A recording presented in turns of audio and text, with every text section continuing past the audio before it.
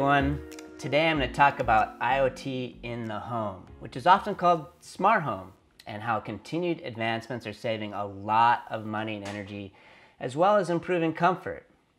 According to a technology review issued by the U.S. Department of Energy, residential and commercial buildings account for 74% of electricity use and 40% of all U.S. primary energy use.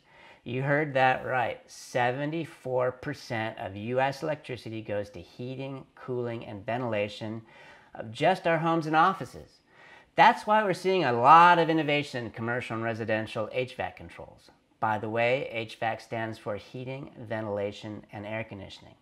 I personally have a total of 7 Nest thermostats in my primary residence and vacation home, along with a lot of other smart tech, as you can imagine. It's really convenient to be able to monitor and control these thermostats while both in the home and when I'm on the road.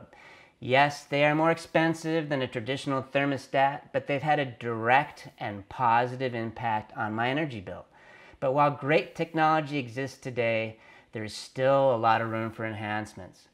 At Softech, we work with Daikin, a global leader in HVAC systems and controls. They have a state-of-the-art manufacturing facility here in Houston, Texas, which happens to be near our corporate headquarters. It's one of the most advanced robotic manufacturing facilities I've ever seen, and we're helping them develop innovative internet-connected control applications. We also work with startups in the IoT HVAC market. For example, Houston-based Mistbox is developing innovative residential HVAC solutions for energy efficiency and monitoring air quality.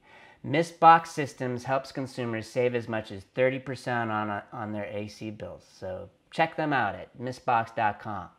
And Houston-based startup Smart AC just closed a $10 million Series A to bring a host of IoT devices to market, centered around the monitoring of your AC system to make sure it is running efficiently and to predict failures before they happen. We can't live without our AC here in Houston, and it's no fun when your AC goes down, which it inevitably does at night on a weekend when you can't get a repairman. Wouldn't it be nice to know the AC needs maintenance before it goes out? That's where IoT can help. So what's next? Connected HVAC systems generate lots of data that can be analyzed by artificial intelligence and machine learning algorithms. Applying AI will help even greater real-time analysis and control in the near future.